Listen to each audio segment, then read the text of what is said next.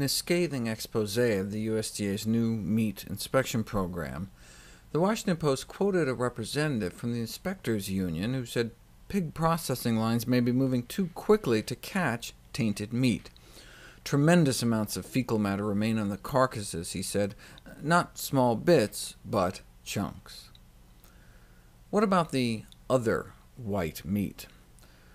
The Physicians Committee for Responsible Medicine created this infographic to highlight what they consider to be the 5 worst contaminants in chicken products.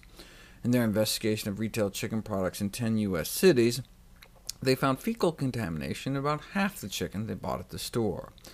But with all the focus on what's in chicken products, we may have lost sight on what may be missing, like actual chicken.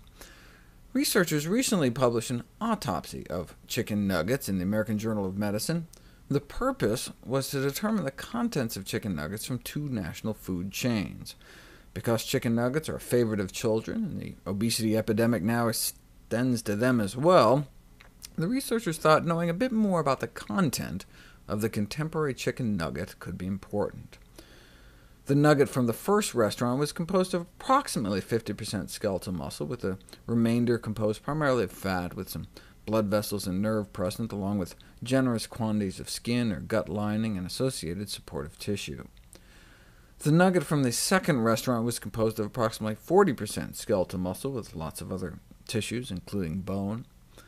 "I was floored," said the lead researcher.